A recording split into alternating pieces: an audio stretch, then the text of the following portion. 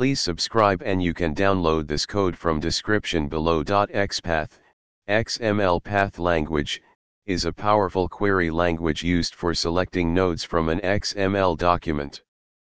It's commonly used in web scraping to navigate and extract information from HTML documents.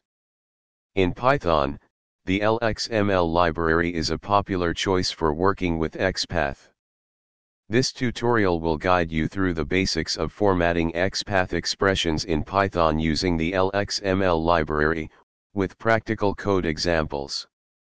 Before you start working with xpath in Python, you need to install the LXML library. You can do this using the following command. Once installed, you can import the LXML library in your Python script or Jupyter notebook. Next, you need to parse the HTML document using the html.fromString method. This will create an object that you can use to apply xpath expressions. XPath expressions allow you to navigate the HTML structure and select specific elements. Here are some basic examples. Select by tag name.